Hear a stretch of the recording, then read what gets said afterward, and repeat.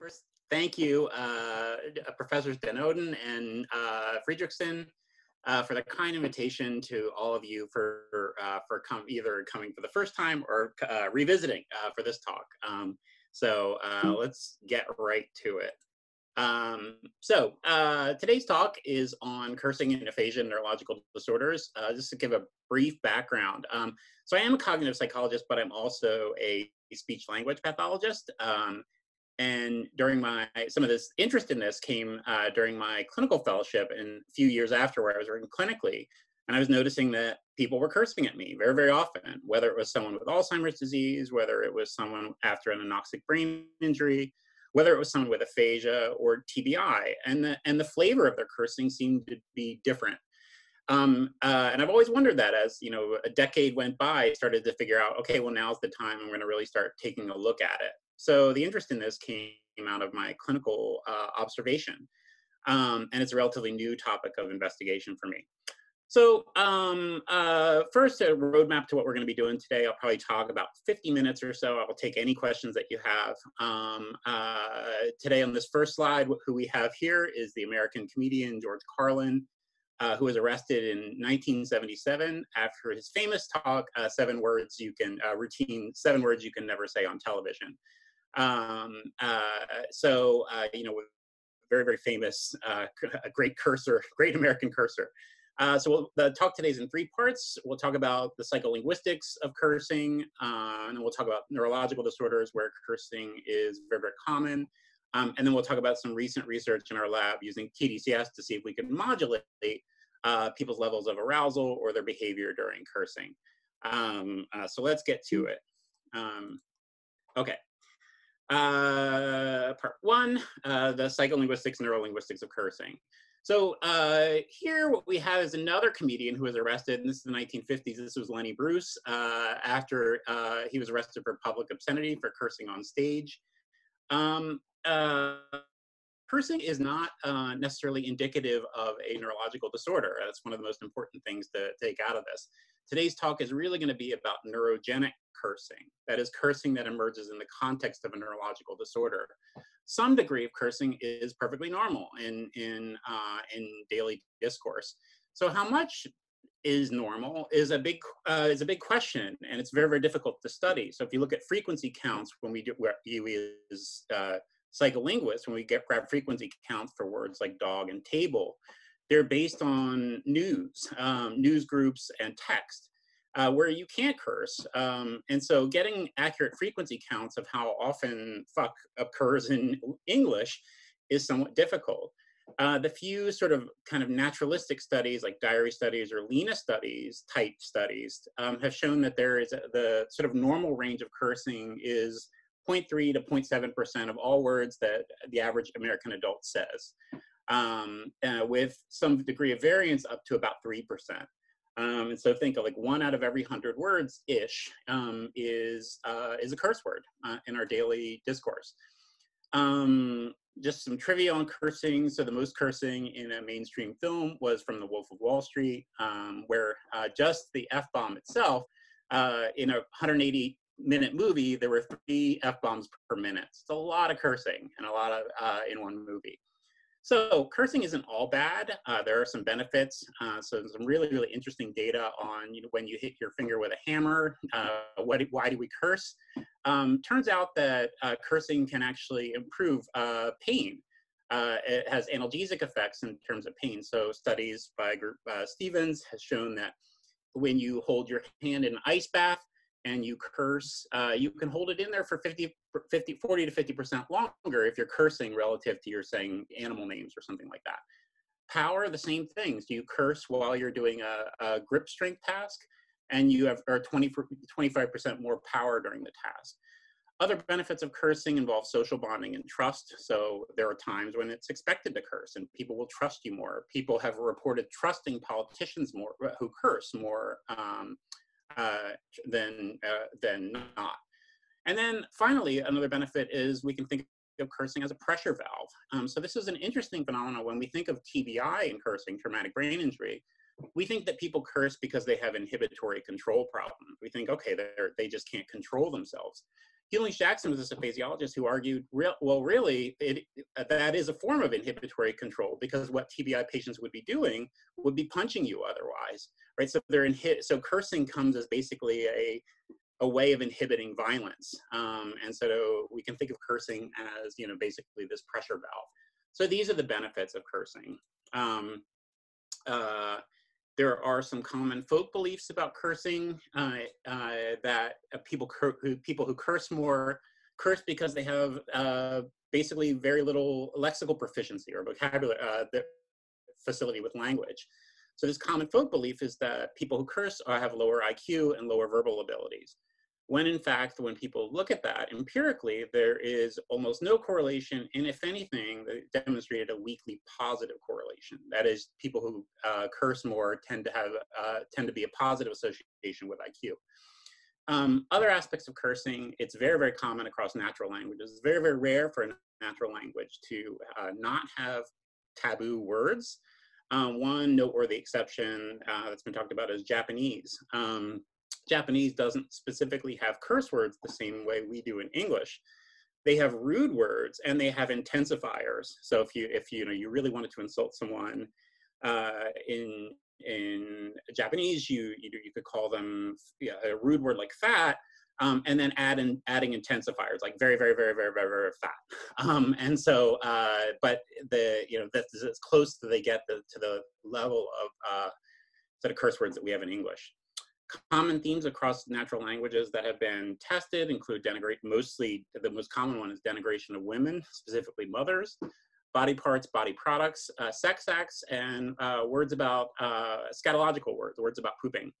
Interestingly, many states retain legal statutes prohibiting cursing. So, since this talk's being held through CSTAR, primarily at University of South Carolina, I found a law that South Carolina basically, it's illegal to curse if you are within earshot of a church in South Carolina.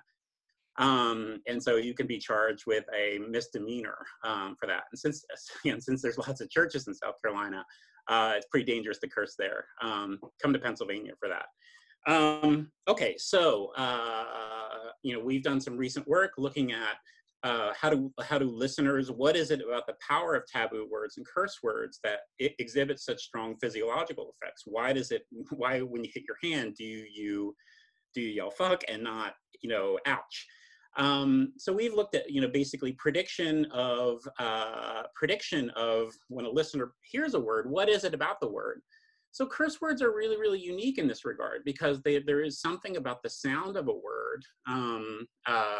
Curse words basically sound symbolic. They're 4-letter words, many stop consonants. So there's something about the sound, but also that interacts with the meaning. So this idea that many curse words relate religious acts, sex acts, gender. There's some complex interaction between phonology, the sound of the word, and semantics. 2 recent studies in Slate and Discover recently highlighted articles on our lab's work. In this one about the shit gibbon, this involved a senator who called Donald Trump a shit gibbon. And people got really, really interested in why is it that some words combine really, really well to form other curse words. So we did a study on that and basically what are the structural properties that predict whether words combine well. And in this other study, we looked at predictors. Basically, what do people weigh when they hear a curse word, right? One of the big theories, and again, back to psycholinguistics, we're really not used to looking at the link between emotion and language too much. But when we talk about curse words, emotion and emotion dysregulation becomes extremely important. So one of the early theories about how curse words, one of the big factors that influence the power of curse words deals with this interaction between emotional valence and arousal. And here's an illustration of what that means. If we look at valence here on the y-axis, we can think of words that have very, very negative emotional associations, and then other words that have very, very positive associations. That's valence. So valence goes from negative to positive. And another variable is that you can think of crossing with valence is physiological arousal. This isn't sexual arousal, it's physiological arousal.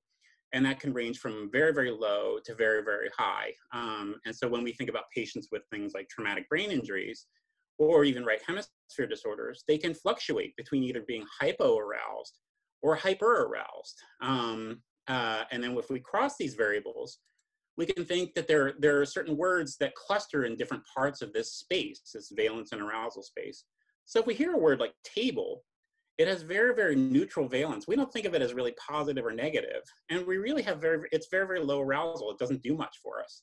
But then there are other words that are more consistent with a feeling of reward, like chocolate, where it's positively valent and a little bit more arousing.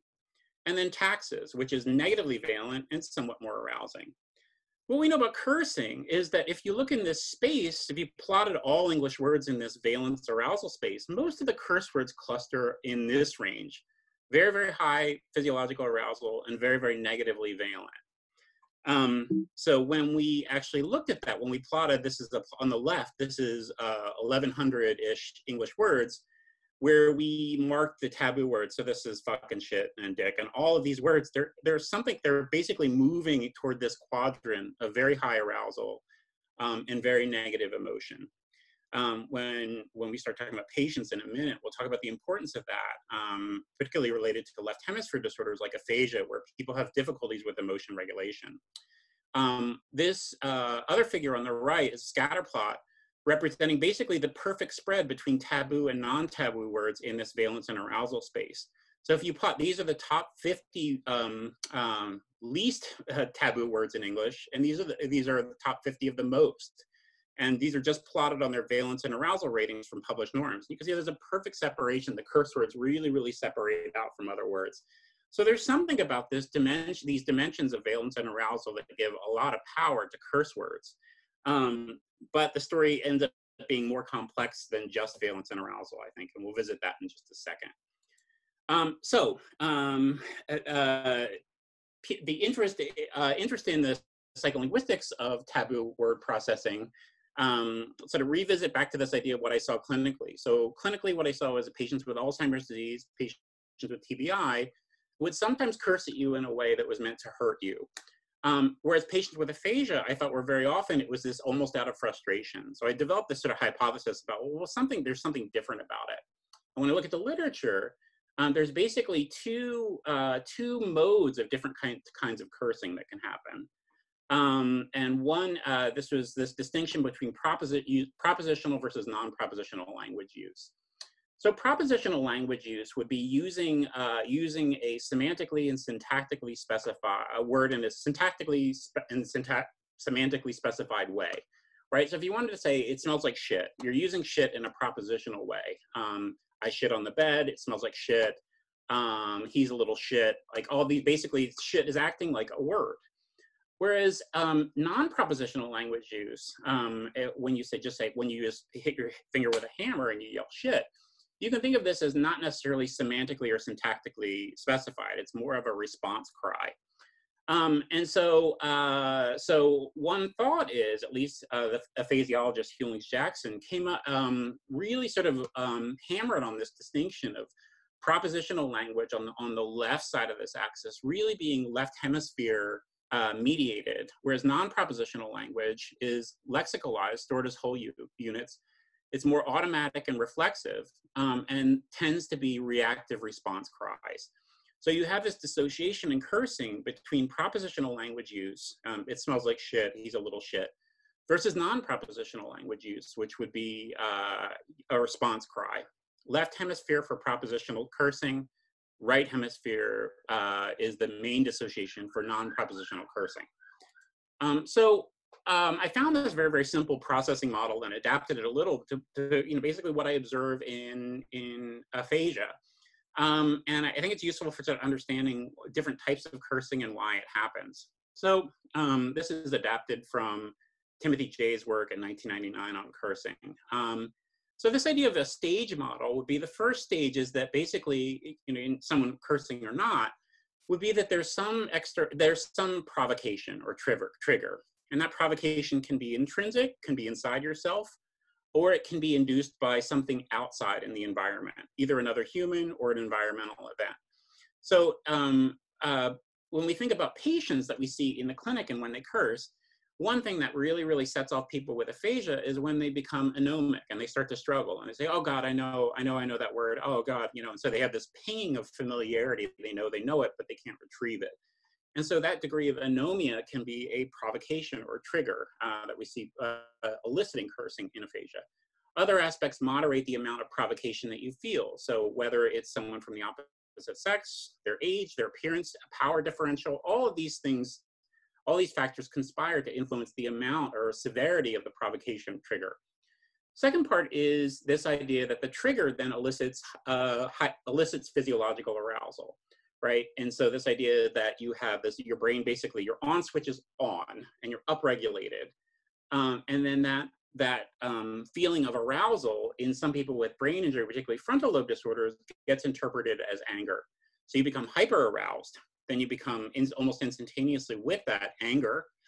And then the first then some people at that point, they exit this pathway, they exit this language pathway with a almost like a reflex arc.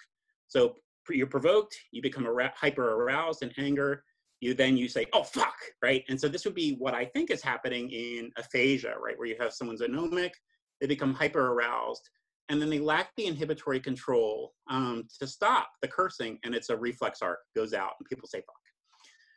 The second pathway to cursing would be this idea that you can have, you're provoked, you become aroused, but then you have this executive control process that slows you down, and it's a conscious deliberation on what should I say. I'll weigh the risk-benefit of cursing, and then I'll either make a decision to consciously inhibit cursing, or to just let it fly, right? And so then the final step is response planning and execution, right?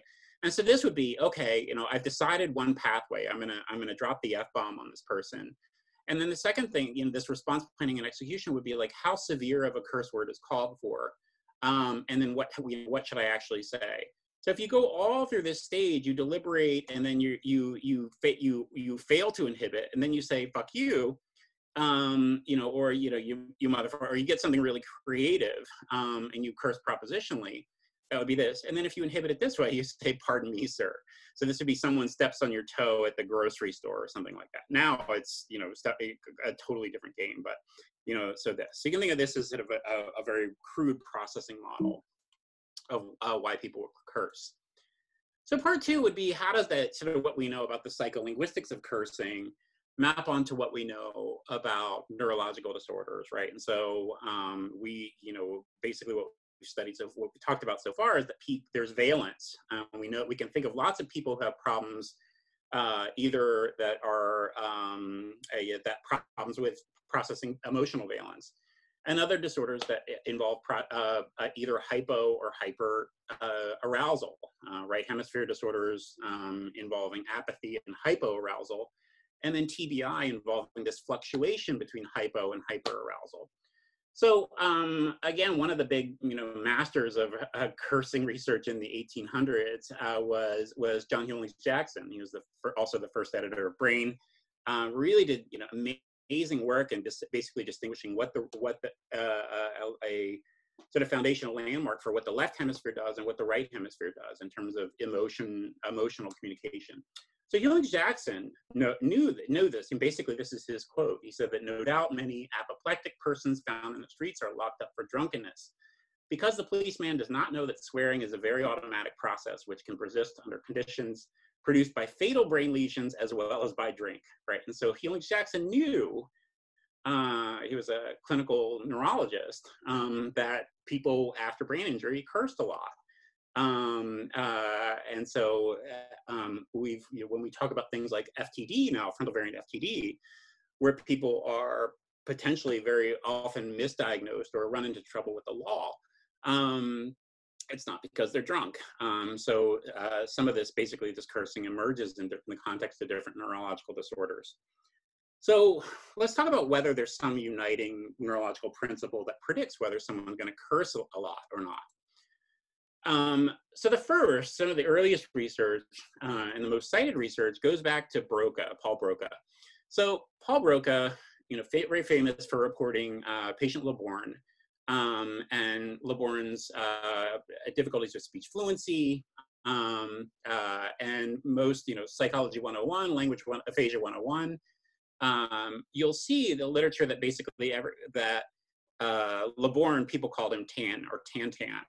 And many textbooks don't even reference the name LeBorn. They'll just say Tantan, because LeBorn was basically his output was limited to this one neologism, tan or Tantan. But what the textbooks don't report is that LeBorn also had this other neologism, which was a curse word or a phrase. So LeBorn said, I don't speak French, but and won't do it justice, but sacre nom de Dieu, which is like sacred name of the Lord sacred name of the Lord, almost like God damn it. But in the mid 1800s in France, this was heresy, right? You couldn't say this. There's some debate about whether if this was LeBorn or another patient, and we can talk about that. Chris Code wrote a really interesting article on that. But this idea that Broca noticed that these patients with very, very severe non-fluent aphasia cursed. But it really was just almost this side note in Broca's observation. So he's clinically describing the phenotype of aphasia and really focused on motor aphasia, when we know it's Broca's aphasia, but also described that these patients curse. So then afterwards, after Broca's patients that noticed that probably both cursed, in addition to having other neologisms, Hewlings-Jackson came along, and I didn't know this before, but Hewlings-Jackson and Paul Broca met at the British Academy for the Advancement of Sciences in 1868, and really had this big debate on what the nature of aphasia is. Hewlings-Jackson in 1878, he noted that basically out of his research and observations, came up with this distinction of propositional versus non-propositional cursing. And this idea that the left hemisphere is important for aspects of propositional language use, which would be using language in ways to convey messages, using semantic and syntactic complexity, and all the aspects we are used to as language researchers. Whereas the right hemisphere is more implicated in things like automatic, reflexive, emotional language that involves that kind of cursing. Hewlings-Jackson, this was this revolutionary dissociation in what he thought the hemispheres did. What he argued is that there was intellectual language, which is the power to convey propositions, that's propositional language, and then emotional language, which is the ability to exhibit states of feeling. And Hewlings-Jackson really, really held sacred this dissociation between intellectual language and emotional language. Hewlings-Jackson, this is his quote, "They swear or ejaculate when excited and cannot repeat the words of the interjectional utterance when they try." This is in reference to people with global aphasia. And again, many of us, who are clinicians, we see this very often in the clinic when people curse, and it's not something we ever learn about in school, like as speech pathologists, right? So there's no units on cursing. It's just something we notice and try to move on from. We can talk in the chat about, basically like how do you redirect patients? Is it something you ignore? Do you punish? That sort of thing of like how to basically move on from when people are cursing. But we'll revisit that. So this was Hewlings-Jackson's idea, that he, in the 1800s, people really, the aphasia world really started to get interested in cursing. This also came along in, got more developed when Tourette Syndrome was discovered.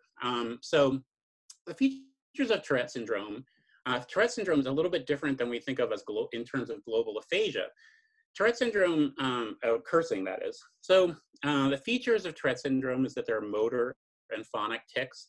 So those phonic tics can include words, or they can include sounds like grunting or squeaking.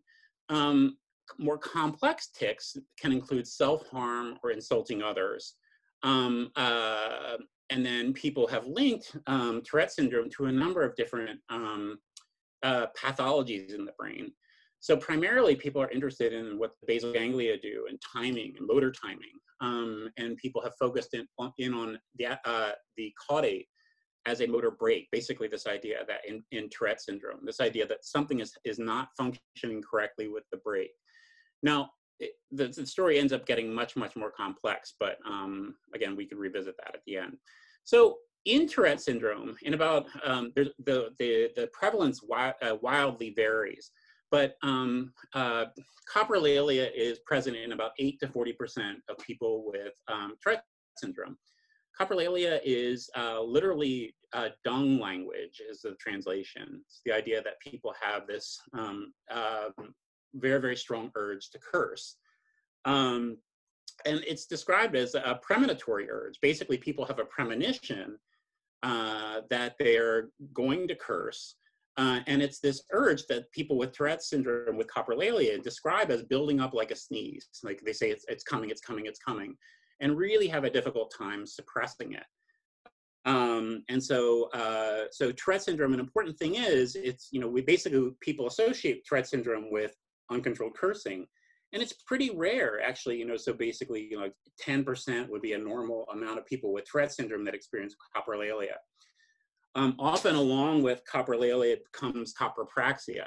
So there have been a few cases that have actually looked at things. Copropraxia would be, so when we talk about motor and phonic tics, people also do obscene gestures. They'll give someone the finger, they'll grab their crotch.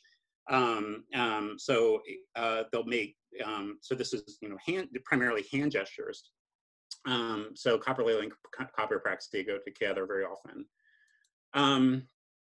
And back to here, so there have been cases where very, very severe coprolalia have resolved when people get deep brain stimulation, and sort of the targets of deep brain stimulation that have resolved, and also for when people take dopamine antagonists.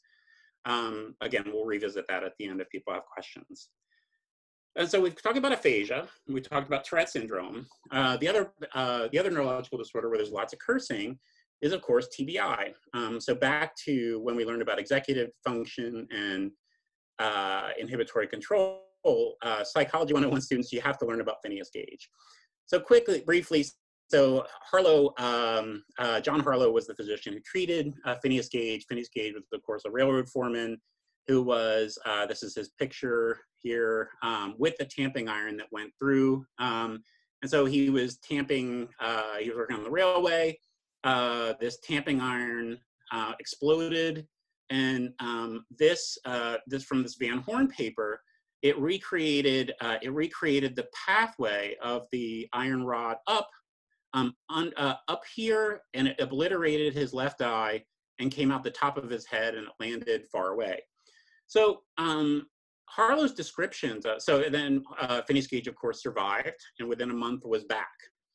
So we have basically all these people who reported on knowing Phineas Gage before and after.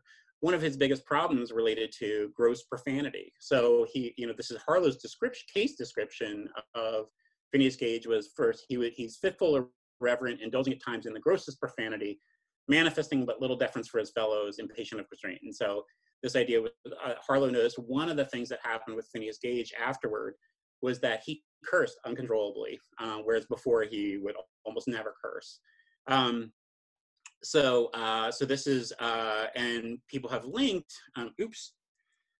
people have linked the specific, there's a big debate also around Phineas Gage on whether the rod actually obliterated left orbital frontal cortex only, or whether it crossed both hemispheres. But in general, people are saying in here, what you have is cursing evolving in the context of real sort of very, very frontal. So ventromedial frontal cortex, orbital frontal cortex here, and more on the left side than the right.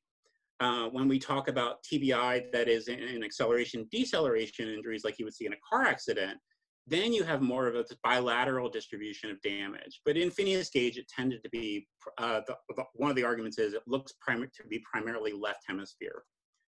Okay, and then the last neurological disorder we'll talk about where cursing is changed is right hemisphere damage. And curiously, people with right hemisphere stroke tend to curse either not at all or very, very little. Their cursing actually drops to very near little. And so this ends up being one of the great mysteries in cognitive neuroscience of language, right? What does the right hemisphere do? That you could, if you knock out the right hemisphere, that you curse very, very little or not at all. So, and briefly, as a brief summary, the disorders, neurological disorders where people curse more would be left brain damage, where people have aphasia, even global aphasia, and then TBI and things like behavioral variant or frontal variant FTD, where people have lots and lots of orbital frontal damage, particularly ventromedial orbital frontal here. And then Tourette syndrome, where the primary areas that people are looking at as dysfunctional are the basal ganglia, particular areas like the caudate here, where I'm highlighting. So these are the disorders where people curse a lot, and they curse in different ways. And this is the brain pathology. So the idea of like, you know, what many people here are used to doing with lesion symptom mapping would be like, where's the area of commonality that is really predicting cursing? And really the only answer to that is that it's that people, when they curse a lot, they curse something about the right hemisphere as basically this cursing lexicon. So quickly, I'll sort of go back to this. Other conditions, there have been many other neurological conditions where extensive or unusual levels of cursing occur. Alzheimer's disease and other forms of dementia, very, very common that people will curse a lot more, even particularly when they're doing like things like sundowning. So in the early evening when they become agitated, so people with Alzheimer's disease curse. Schizophrenia also, it's been thought that people curse a lot more in terms of responsivity to hallucinations, persecutory hallucinations. Epilepsy, there have been a few case studies reported of when people have very, very severe seizures. Question of whether it's ictal or post-ictal cursing is open. OCD has been studied in terms of cursing, and then also related to Tourette syndrome, where there is, people are looking at the basal ganglia here. Behavioral variant or frontal variant FTD, so patients that are patients with this tend to be hypersexual, hyperoral, and curse a lot. Paraplegia also, older adults with major depression, and then pediatric developmental disabilities. So these are conditions, these are all conditions that have basically abnormal levels of cursing. So this taxonomy briefly is this idea that there are two primary types of cursing. One is propositional, which uses curse words just like syntactically and semantically specified in language. So patients that do a lot more propositional cursing with neurological disorders include FTD, TBI, schizophrenia, Alzheimer's disease, and other neuropsychiatric disorders.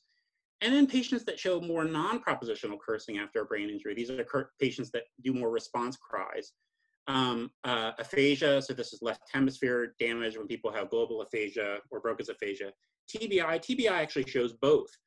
So these are patients that have an external provocation or trigger. You step on their foot at the grocery store, you know, they might say fuck because they're initially responding reflexively, but then they're going to go to propositional language and call you, you know, you motherfucker, now I'm gonna fight you, right? And so other disorders. So Tourette syndrome, it's this sort of real murky area of whether cursing is propositional versus non-propositional, because in Tourette syndrome, the cursing can be very, very specific and very almost tailored to the individual. So, you know, person with Tourette syndrome, the coprolele can be like very, very targeting a person's physical characteristics. And so people argue, is that propositional or non-propositional? So that's it. So basically, again, you have this taxonomy between propositional cursing and non-propositional cursing. And these are the disorders that really exemplify both. So in the last, I think I've got like 8 more minutes or 10 more minutes.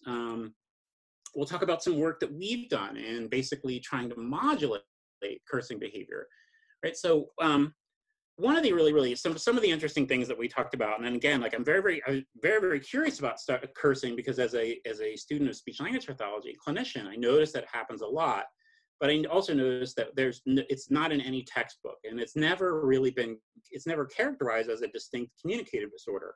So there are no diagnostic criteria for what constitutes neurogenic cursing, right? When does someone curse too much? But actually, if you end up talking to patients after they curse, they very, very commonly will apologize, and they'll often cry, particularly patients with aphasia. So they'll say fuck, and then they'll start to cry, and they'll say, I never said that. That's not the kind of person I am. So it really is for some people acting almost as this reflex arc. So that would be in aphasia. When we talk about things like traumatic brain injury, people will describe this that they experience social or occupational impairment from the inability to suppress it. You see it the most in people with coprolalia with Tourette syndrome. So they'll really sort of say like, it's very, very debilitating. It's one of the most debilitating aspects, because people think they attribute volition as if, this idea is like, as if I'm trying to harm them. The other aspect of neurogenic cursing in Tourette syndrome is that it's this very, very constant, it's this very frequent fodder for humor in movies and media. So this idea is we make fun of people. We make fun of people who have coprolalia. We make fun of people with Tourette's. A very, very similar phenomenon happens with stuttering, right? So stuttering is depicted very humorously in film, and people who stutter are depicted as being somewhat strange. And so this idea is people who have coprolalia and really cannot suppress it will very, very often describe that it's one of the worst aspects of it. Despite that, there's really, really no, again, like as a field of speech language pathology and neurolinguistics, there's no formal metrics of cursing, and how much it impairs people and how common it is. Because again, it's almost like this nuisance behavior that happens as we're treating patients that we tend to ignore. Okay, so there are, so in addition, basically so the first thing about neurogenic cursing is people will say they'll describe it as socially impairing. They'll describe it as a nuisance behavior. But there are a limited range of behavioral treatments. So one, we can't measure it. And two, we really don't know how to treat it, right? So what is it? So, for people who have kids or partners who curse a lot, right? So what works for getting someone to curse less? As a parent of a teen, there's really not much that you can do. You can punish, you can forbid, but you're really going to have very, very minimal success, right? So punishing and saying, don't say that to someone with TBI after they curse, any clinician will tell you that really doesn't work. There are a limited range of treatments. So deep brain stimulation has worked at improving intractable coprolalia in very, very severe Tourette syndrome in a few cases, and that punishment is ineffective. So there's a need to basically study this phenomenon, the neurological basis of cursing, in more depth. There's a need to understand it as a distinct communication disorder, and to be able to measure it and to be able to treat it. And so some of the research that we've done is basically sort of trying to throw darts at this problem that's very, very complex. So when this earlier work that I've described that basically says, what are the predictors of cursing? It's we can think of it, cursing as a recipe, right? Making a chocolate cake. There's a little bit of sound structure, the sound of a word, you're sensitive to that. There's a little bit of the semantics of the word, right? So does it deal with genitalia or sex or something like that? And then does the word arouse you or, physiologically arouse you and have negative valence? So you think about this like when you're in health class in high school and the teacher would say the word penis and you'd immediately start laughing, right? Or sort of like try to inhibit this giggle.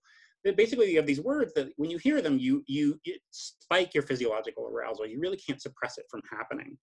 Now, the question is, if you have problems with emotion regulation and arousal regulation, you can't inhibit that giggling. You just start laughing and then you start cursing.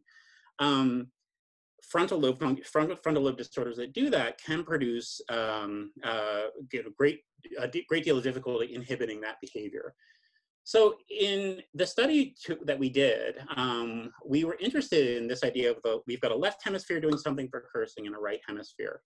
And what we wanted to see is whether TDCS or neurostimulation to the cathodal stimulation to the right hemisphere, frontal lobe, prefrontal cortex, could perturb that cursing behavior. So if we think that cursing tends to be right lateralized more, what can we do to sort of like downregulate that function? So our hypothesis was that inhibition of the right prefrontal cortex would diminish physiological arousal experienced during cursing.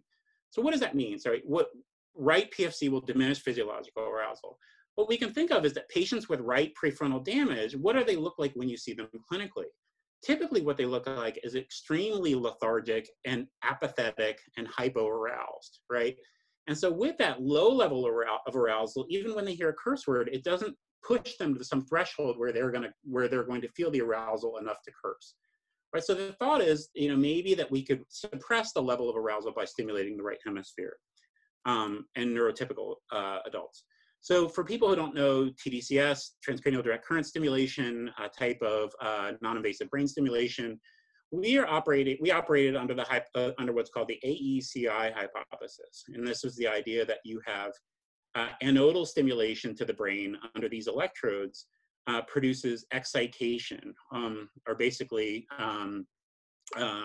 depolarizes colonies of neurons under this. Now that's really, really controversial, but we don't have time to really talk about it now. Talk to Julius Friedrich and he could tell you about it. But cathodal, and so cathodal stimulation would be inhibition. So the idea is if we place the cathode over the right prefrontal cortex, maybe we can inhibit either emotional swings or arousal that would impact your basically the amount of sensation that you feel while you curse. So in this study, we modeled, we did our electrode montage.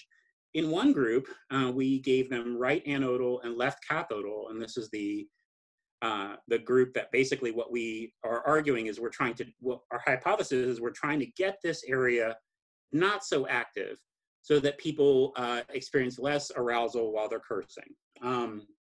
So this was the group that got this stimulation that we think was going to be different in terms of their response during cursing. And then our dependent measure, so these were the two groups. We had this one group that got stimulation in this sort of montage where we thought we're gonna downregulate the right hemisphere and upregulate the left. And then we have another comparison group that just got the opposite polarity. We have two groups, and so one of the things about responsivity to cursing is that there's lots of individual differences in how cursing you'll arouse, right? So we use stratified random assignment. Basically, the idea is when we got measures of their age, their frequency of cursing, religiosity, I think disgust. And for every person that was well matched across all these variables, we put them in one group. And with the next person that was matched, we put them in group B. So the idea is we're trying to demographically match the groups on all these variables that can influence your arousal when you say a curse word or you hear a curse word. Okay. So our dependent measure was the pupil response as people were reading the word. And so if people don't know what pupillometry does, pupillometry is an index, certainly your pupil dilates and darkness constricts and brightness, but also your pupil dilates parametrically in tandem with your level of physiological arousal. Again, if you're watching if you're watching a horror movie and Freddy Krueger's about to jump out but hasn't jumped out yet and you're building the suspense, your pupils will keep dilating and dilating and dilating as a function of arousal. So it's a good implicit physiological measure of how aroused do you become when you hear a word. So if you hear a word like table, you can measure the pupil response to table. And if you hear a word, like motherfucker, you're going to predict that you're going to see much more dilation of the pupil for the more physiologically arousing word. So we had two groups, 32 people, 16 to a group. They read aloud curse words and non-curse words as we tracked their pupil responses continuously using an iLink eye tracker. Basically this idea is that they couldn't have had, they're a normal group of neurotypical young adults. We processed their pupil data. We looked at the reaction time afterward. We looked at, what we did some data fidelity. We had to eliminate one item, cunnilingus. We had to eliminate because these were a lot of Temple undergrads, Temple University undergrads, and a lot of people just didn't know what that word meant. So we eliminated it post hoc. And then we did, other basically standard data cleaning. And we used Jason Geller and Dan Merman's Gazer package of R. If you're doing pupillometry, it's a wonderful resource. Dan Merman's here, so thank him, to process the pupil data. So what we find is, at least in reaction time, pre-post stimulation. Oh, so I should say that's the design of this is that people come into the lab, they sit in the eye tracker, and they read curse words and neutral words as we track their pupil responses. Then we stimulate them, we electrically stimulate their brain, and then they come back to the eye tracker again, and they read another set of curse words and neutral words. And what we're looking at is the level of arousal after you've been stimulated on a certain part of your brain. So reaction time, it's all over the place pre-post. Whether you get cathodal, anodal to the left or right, there's really we couldn't really discern any particular inherent pattern in the reaction time data. So reaction time isn't necessarily a good measure here. But what we found is there is a strong interaction in pupillary amplitude, and I'll sort of walk you through that. And so the group that got anodal stimulation to the right hemisphere showed very, very little difference in cursing pre-post stimulation. And so this is basically what we would predict, right? So this is the amount that the pupil dilated before stimulation and after stimulation when people had the anodal to the right hemisphere. The other group was the one that we thought might do it, right? And so this is exactly what we found, is this is what we predicted. If you look at their pupil dilation before you give them stimulation to the right hemisphere, before you start, basically turning down the volume on the right hemisphere, you get this level of dilation. And then afterward, you get this is a statistically significant difference in the post group. So there's this interaction between the polarity of the TDCS stimulation and whether the word is a curse word or not. So let me just wrap up. There are some limitations to that, which I can talk about afterward. There's also the two papers that we wrote on this, the TDCS paper and the initial predictors paper, are available for download on our website. One was in Psychonomic Bulletin. The other was in Brain and Language, just came out like 3 weeks ago. They're both, you can either contact me or they're available on my lab website for download. So quickly, so general discussion is one, I just, sort of want to impress upon you this idea that like what we see clinically is possibly a communicative disorder of legitimate neuroscientific and clinical inquiry. It's something that we see clinically all the time, but we sort of dismiss as a nuisance. But in fact, it's something I think we need to measure. We need to measure its quality, impact on quality of life. We need to develop a measurement scale of looking at this. And then we need to figure out how we can treat this behaviorally. I think, the potential for integrating TDCS is promising, but trying to figure out what exactly we're regulating with that, and how disorders of emotion regulation and arousal regulation impact cursing remains, area really, really sort of new frontier in language research, and particularly clinical language research. So these are sort of future directions, was to develop a scale, develop a model of why people, a more sophisticated path model of why people curse in neurological disorders, and then to figure out how we can start, intervening for people who really sort of experience impairment, as a function of this. So that is all I have for today. I wanted to thank Professors Dan Oden and Friedrichsen, and to all of you, and to the great people in my lab, and our collaborators. So Dirk, you guys, so audience, feel free to fire away. Thank you. Thank you very much, Jamie. That was awesome. Really nice talk. Yeah, thank you. Thank you for having me. And I can tell you, I was in a constant state of arousal throughout. Oh, God. Oh, God. It might also be because I was frantically monitoring to make sure that no one was being naughty like last. Oh my God. Yeah, I'm 99% certain that was Julius Friedrichsen doing that last time, but I can't prove anything. Let's not go any further. So, questions online. I wanted to start, and thank you for the audience. You please feel free to ask your questions via the chat box.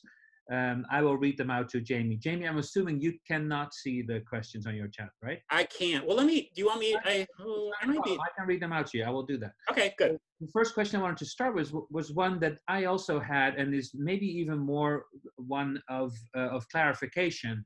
In the graph you showed towards the end for your TDCS, mm-hmm. It seems as if the two groups are very different pre-stimulation. Yeah. What's up with that? Yeah, that is a great question. So that's something we need to replicate. We need to replicate it again. So anytime you do a pupillometry study, there's going to be random variability at the baseline, even though they're pretty well matched in things like disgust and gender and all these other things. So there was this baseline difference that was just weird, that we can't attribute to like any sort of variable that we know influences cursing, like differences in gender distribution, differences in religiosity, things like that. So the question is, I don't know. I think, the fact that this idea is such a small study, 16 and 16, way, way, way too small. When we get to weaknesses, you need to do a much, much bigger study to get those baseline differences, under control. So really what we're interested though in this is this idea of change, regardless of where you started in the baseline. So, both of those factors are at play. Much, much bigger study needed to get really, really close in the base to bring that variance down. And this question was also brought up by Kirana Tsapkini, Yeah. who actually asks a follow-up question, but I'm assuming you did not have a no stimulation group, right? Because we did not have a sham. Yeah. So when I go back here, let's see. There was a difference with that group, but you didn't have it. Sorry. For some reason, I'm not able to back. Yeah, so when we talk about weaknesses, one of the weaknesses we had, there was no sham group. So what we use is the opposite polarity as the comparison group, but there was really no sham group. Okay. And so, yeah, I mean, this is again, that highlights the need to do a much, much bigger study with this. I think you are actually able to go back. There's at the bottom of your screen, there should be 2 arrows. They're not part of PowerPoint. Yeah. Oh yeah, here we go. Oh, thanks, Dirk. So Kirana, we're one of the things that was one of the weaknesses identified. So we really do need a true sham group.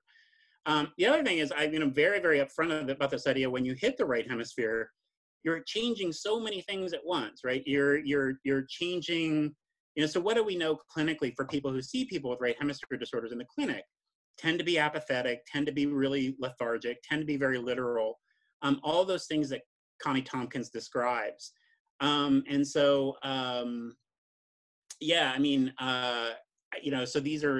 is, some big, again, back to this idea of like, when we hit the right hemisphere, what are we changing? Are we changing arousal levels? Are we changing emotion regulation? And then again, back to Hewlings-Jackson, or are we changing access to non-propositional language? Or sort of like this idea that some other researchers in cursing have argued that there's a right hemisphere cursing lexicon, that basically we store curse words in the right hemisphere apart from other aspects of language. So all 3 of those things are possible loci for when you perturb the right hemisphere that you could be changing. So really to figure out specificity would be, 1, you need anatomical specificity. What are we, with TDCS, with electrodes that are as big as we used, you really, you were changing the whole right prefrontal cortex, but, really sort of specifying in like, what is it? Yeah. Another question was asked by Amit Almor, more about the use of cursing. What about using fuck as a linguistic filler and phrase boundary, as in the New York street slang? So it doesn't seem to be triggered by provocation, but more by social linguistic factors. Yeah, there's really, really fascinating work on that. And, this idea that the cursing is unlike, many other aspects of the lexicon. A curse word can be a noun, can be a verb, you can use it also. So it has such dynamic syntactic flexibility. I don't know. I don't know. I know that there's a ton of literature on that recently, on the sociolinguistics of it, like what, and variability and homogeneity across languages and dialects. But I don't know. I don't know specifically about use of it as a filler. Amit and I actually had a quick email chat about it while you were talking, and I said, well, I think it seems to me that the valence is also different in those cases, right? So the word doesn't have the same negative load, perhaps. Yeah, and that's a possibility. So one of these things that really kind of like, when we talk about valence, I've talked to people that are like, valence is everything, right? Or valence and arousal are everything. But there are lots of words that are very, very negatively valent and highly physiological arousal that aren't curse words. So when we think about words, when we look at the ratings of words in that quadrant, in that negative valent high arousal quadrant, there's words like welfare and AIDS and sodomy. And these words are not curse words, but they have that same effect that you do when you read a word in health class in high school, where you're like, whoa, like you initially ping, but they're not curse words. And so, this gets back to this idea that curse words, there's something really, really special about it that I think goes beyond valence and arousal. But what it is, I don't know. Why is it that a word that like welfare, people have really, really negative associations, become really physiological arousal. But when you drop a pan on your foot, you don't yell welfare. But I don't know.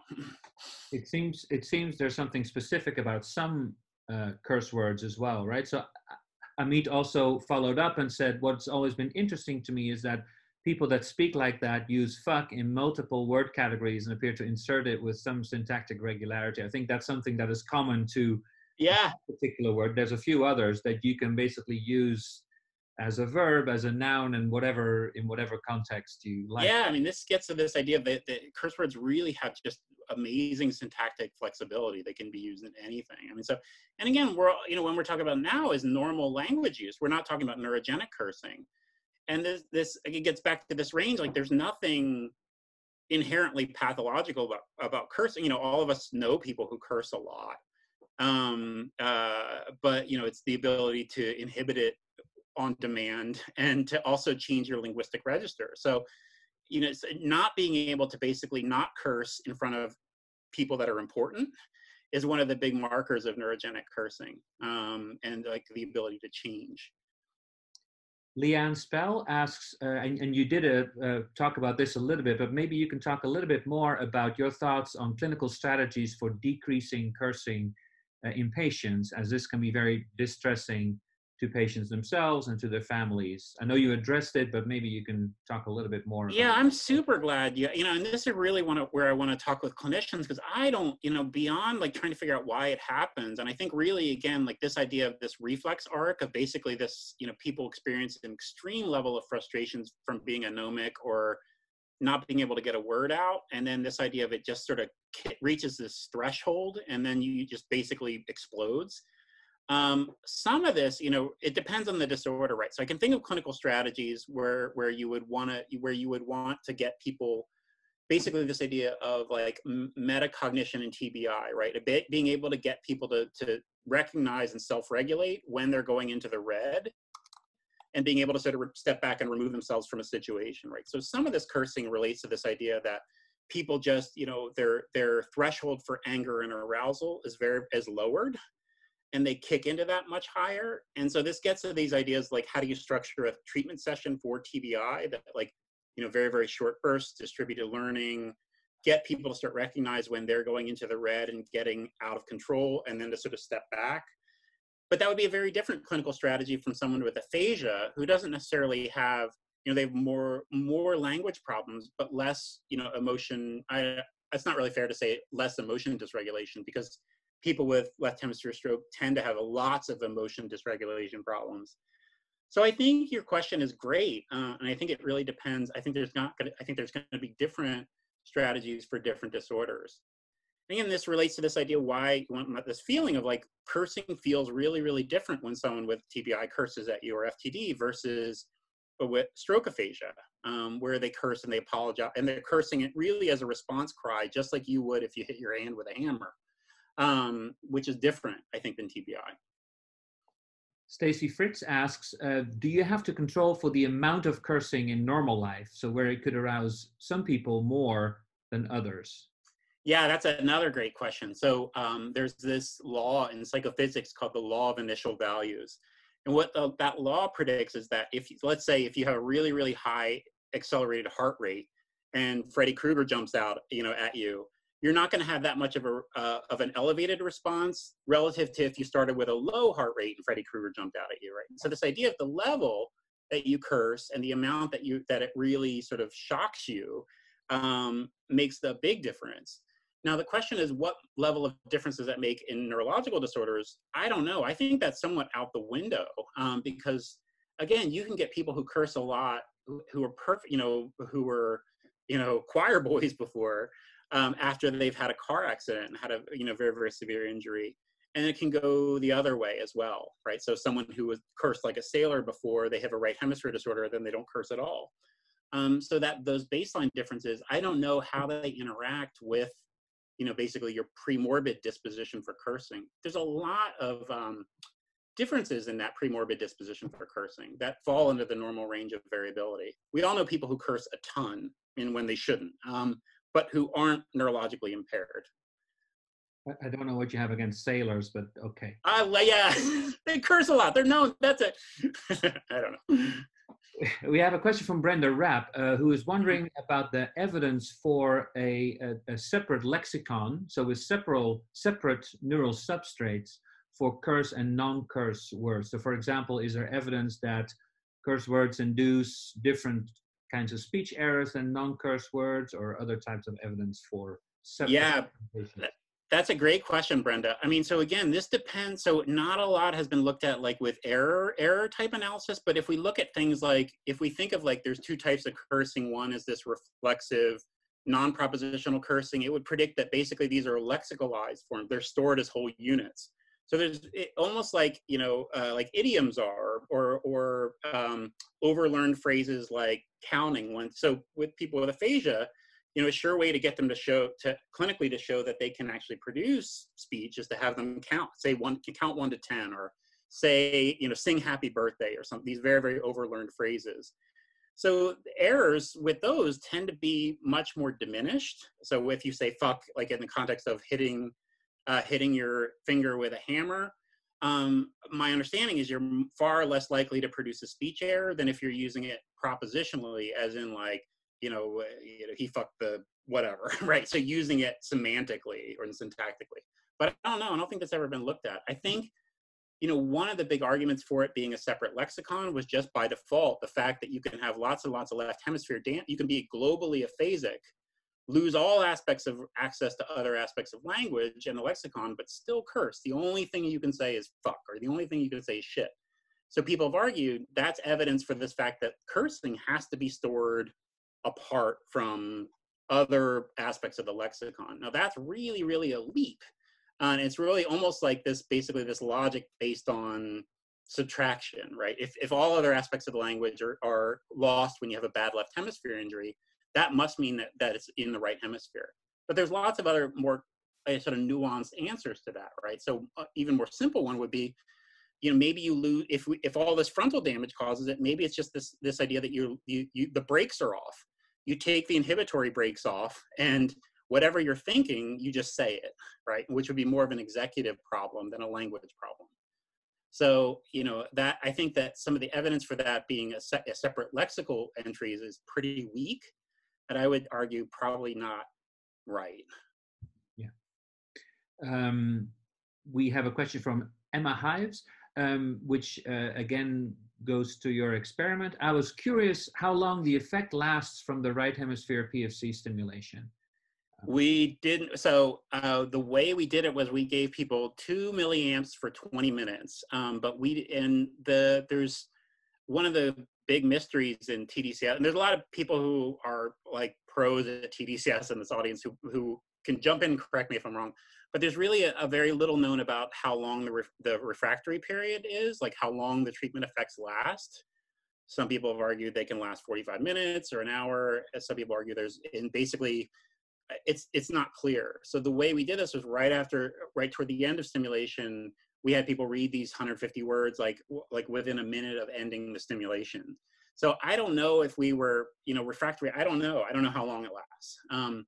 When people who do this treatment research in aphasia and use TDCS, they'll often look at like long-term potentiation that happens over multiple sessions doing it. And so this idea is you're not necessarily interested in promoting like a long window where you see these effects, but you're interested in the synergy of pairing the stimulation with some behavioral treatment. But again, Karana is great. You know, there's lots of people here who know a lot more than I do about refractory or that window where you get better effects. Also related from Natalie Kachinik. Has anybody done a similar complementary hemispheric TMS study, complementary in parentheses, where right hemisphere TMS may increase cursing and left hemisphere TMS reduce cursing? So is there a TMS study that does basically what you... I don't know, you know, so we know so little about real, you know, anatomical targets for this. And again, this gets back to the specificity, right? So I was thinking like, if you do a TMS study, so one of the things that we did, why we did this as a TDCS study is, one is we have the stimulator, right? That's the most easy one. But the two is that we really don't have specific anatomical hypotheses about what areas would you hit in the right hemisphere that you could stimulate. So we threw the kitchen sink at the whole right hemisphere to see if, modulating a bunch of things at once. I think if you want, so I don't know of any TMS studies that have, I don't know of any neurostimulation studies that have done this. But TDCS was good because it smooths out the stimulation area, whereas TMS, you're doing a much more focal stimulation. So my thought would be you could do TMS if you had specific hypotheses about anatomical targets, but we really didn't, right? So there could be something like if you hit, right dorsolateral prefrontal cortex, you might get inhibition, or if you hit X, you might, I don't know, but I don't know of any. It's a good question. I mean, now I should say that there have been these case studies of deep brain stimulation where leads are placed in the thalamus, leads are placed in the basal ganglia, and then people are looking at, I don't know if Shlomit's here, but the cingulate cortex. So depending on where, there are patients who with, very, very severe coprolalia who've had deep brain stimulation who almost stop cursing entirely. But that's in more sort of deep subcortical structures. Thank you. I'm just browsing down. We have a question from D. Blackett. Could the reduction in pupil dilation after stimulation be due to reading curse words a second time and desensitization to them over time? So yeah, another great question. So this idea that like if you say fuck, like the first time you say it, you're gonna be like, oh my God, I can't believe I said that. And you say it the second time, it doesn't have that big of a kick, right? And so the idea is you're predicting some degree of like almost like repetition priming. You're going to get a diminished effect the second time you say it. The idea would be like we're expecting that, but it's the other group that gives you that difference, right? So if the difference between pre-post is much more in one group than the other, both groups are getting the repeated presentation of it. They're saying fuck twice. But if one group shows more of a difference, then we, at least from experimental method standpoint, we kind of assume that the effects are related to the stimulation. But again, that's an assumption and a difficult one, given the fact that there are baseline differences between our groups. Thank you. The next question is from Michaela Gibson. Do you see increased cursing in patients with anosognosia? Oh God. Well, so if we think like who's likely to have anosognosia, right? And so primarily anosognosia happen. I mean, so and again, there are probably some neurologists on here who know a lot more than I do about this, but my thought is that anosognosia and neglect are fairly common together, and they're fairly linked to the right hemisphere more than the left. And so when I talked about this before, this idea that people with right hemisphere disorders tend to curse less, my thought is that people with anosognosia, if they have it right hemisphere right hemisphere damage and neglect, would probably curse less, but I don't know that it's been looked at. I don't know of any research that looked at, but I very well could. I mean, this is again, like a lot of this is based on what I saw clinically as a speech pathologist in my early career. So neurologists see anosognosia a lot more than SLPs do, because we don't see right hemisphere disorders as much because they there's this selection bias. People with right hemisphere disorders feel better than they did before, and they don't really come for treatment as much. So it's a good question. I don't know. Do people who see stroke patients, like what's the incidence of anosognosia in left hemisphere disorders? I don't know. I'll put that out to the audience. There might be a better answer. My thought would be if it's right hemisphere and anosognosia from that, it's probably that they curse less. But then also, the profile of that is right hemisphere patients tend to look lethargic and are hypo-aroused a lot. So I don't know. We have a question from Ellen. I have no last name. I wonder if pairing stimulation with some sort of inhibitory task would increase effects. Yeah, no, that's a great question. I mean, so, one of the things to make this functional, like, is it inhibitory control? Or is it, emotion dysregulation? And I don't know. So Ellen, what would be the, sort of task? Would it be like a flanker task or having people do, So the other thing, I mean, so you can think clinically, like, that might, as a way of saying, like, okay, if all of our attention goes to how angry we are, or, how emotionally dysregulated we are, but we're doing this secondary dual task, maybe that makes you less likely to go into the red and to curse. I don't know. It's actually a really good question, but I don't know the answer to it. So again, this gets to this idea of specificity. We don't really know what we modulated, whether it was inhibition, whether it was emotion regulation, or whether it was non-propositional language. Probably not non-propositional language, I don't think. And the question came from Ellen Reilly. So, Ellen Reilly, yeah. Hi, Ellen. I think a really interesting question from Kritika Balasubramaniam. Can the diminished effects due to repetition be used as a part of a cognitive therapy to invoke a kind of semantic satiation? So this would probably help with propositional cursing, where the semantics plays a bigger role. That's great. That's a great question. Right? Or you change the... Yeah, I don't know. My thought is no, because patients with global aphasia curse constantly. And this idea is like, we've done a little bit of, we presented at Neurobiology Language on a single case study of we did pupil responses in a person who cursed a lot with left hemisphere aphasia. And we looked at how his pupils how his pupils dilated to curse words and non-words and anatomical matched body parts. So basically it was like, if the patient heard the word dick, then he had a control word like penis, right? And so this idea is that it's anatomical, it's matched all these things, and then a non-word. And what he showed was his pupil responses for curse words were very, very low relative to even non-words and other words. Basically curse words, like, he showed very little arousal when he would hear them. And so, the thought is it could be this repetition effect. He hears them all the time. He hears himself saying them. He says them himself. He really doesn't experience that much arousal. And so I don't know. Clinically, again, like week after week, when you see patients, they curse all the time and they don't seem to do it less. Unless you can sort of think of like, maybe they would, I don't know if it's something like a release from interference, this idea that you would experience like a short period where fuck doesn't have its power after you say it like a lot of times. And then you take a break, 2-minute break, and then it's back to itself, back to the original. Because again, you see patients that curse all the time and they hear themselves cursing all the time, and yet they still can't inhibit it.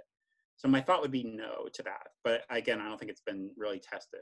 I think there's also a real danger perhaps of trying this out, right? You wouldn't want to, as a clinician, you wouldn't want to be responsible for starting a perseveration or making it worse. Yeah. When we talk about, when we think about measurement, this is kind of like a funny aspect of this when we think about like neuropsychology and verbal fluency, right? So when we think about letter fluency, what are the most commonly normed letters that are for letter fluency tests? Tell me as many words that you can start with the letter F. Right, so our neuropsych norms, what are they based on? What letters are they based on? Do people know? The most common 3 are F, A, and S, right? And so you think you got a brain injured patient, you say, tell me as many words that you can start with the letter F. You're inviting them to drop the F-bomb and to ruin the session. And then A and S are also, it's basically like the trifecta of cursing in English, like fuck, asshole, and shit. Like, why didn't they pick, they could have picked better letters for that. So yeah, so there's times like where clearly what you could do in the tasks that actually could make people curse more. And again, this relates to like, I think there's different reasons for cursing and different neurological disorders where cursing happens. Some would benefit from things like improved emotion regulation, improved self-monitoring of basically learning when you're going into the red and being able to basically pressure valve yourself. And others are, like in global aphasia, I don't know the answer to it. This idea of like, how do you inhibit a reflex? I don't know. Some of the research in Tourette's has been interesting, using things like cognitive behavioral therapy, where people will build up and say like they want to curse at someone. Like they'll almost say like, they'll describe like, I have the urge to call this person like a cunt, right? But then they get to modify it and it says like, you're curt or you're curt. Right, so they change the word phonologically at the last second. So that basically this idea of like they can change a bit. Aphasia, I don't think they can. What the heck? Right? What the heck? Yeah. Isn't that the same thing? Yeah, same. Yeah, I mean, so yeah, exactly. I think that what the heck brings us to the end of the question session, Jamie. Thank you so much. Yeah, thank you all for listening to me, and thanks for the invitation, Dirk.